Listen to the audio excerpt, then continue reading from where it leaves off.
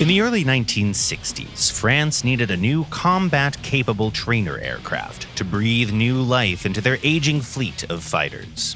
Fortunately for them, the UK was facing the exact same predicament.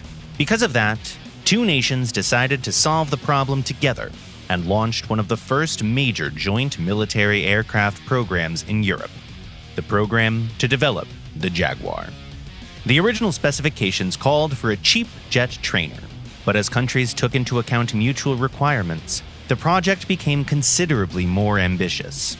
Ultimately, the requirements changed to include supersonic performance, reconnaissance, and tactical nuclear strike roles. In 1966, France and the UK created a joint venture called SEPECAT, where every side had a distinct set of responsibilities. The British Aerospace Corporation worked on the wing and high-lift devices, while a team of French engineers at Breguet were responsible for the main body of the Jaguar. A separate partnership was formed between Rolls-Royce and Turbomeca to develop the engine. During the development process, a huge emphasis was made on high maintainability of the aircraft so that individual components of the Jaguar could be maintained without special tools. There were countless obstacles along the way, but after 6 long years of development, France finally accepted the new plane into service under the name Jaguar A. The aircraft was fitted with two 30mm DIFA cannons and a laser electro-optical targeting pod to use with smart bombs or air-to-surface missiles. The Jaguar was also armed with Matra Magic missiles for use against other aircraft. A year later, the plane also entered service with the Royal Air Force, where it received a new designation, Jaguar GR1. Unlike its French counterpart, the British version was armed with the Aden cannon and didn't have flares or the same targeting pod. Furthermore, there was a separate trainer version of the Jaguar with a slight decrease in performance.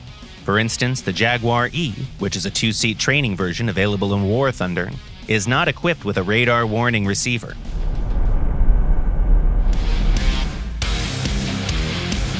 Jaguars used by the French Air Force made their combat debut in Africa, where they quickly made a name for themselves. They were later deployed in several other conflicts. British Jaguars had to wait a little longer, 20 years to be exact, as it was the Gulf War when they were first used in anger. Nevertheless, they also performed really well. In 1991, Jaguars of the RAF flew countless sorties with next to no losses.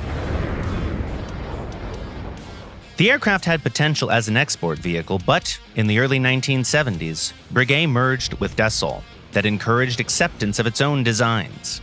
And as a result, engineers at the company were not that interested in developing the Jaguar any further. Initially, the list of potential buyers included Switzerland, Germany, Japan, Turkey, and Australia. But ultimately, Jaguars were mostly sold in small batches to countries like Ecuador, Nigeria, and Oman. Jaguars remained in service for decades and underwent a lot of modifications and upgrades. For instance, at rank 7 of the British tech tree, you can find the modified Jaguar GR1A. As of now, though, most operators have already retired the aircraft. The only country that is still employing them is India. Their Jaguars have recently received a new upgrade package. It's true that the Jaguar didn't really change the world of aviation, but the story of this iconic flying cat is still a story worth telling. At the very least, because it's one of the first ever cases when two nations came together to design a plane and succeeded.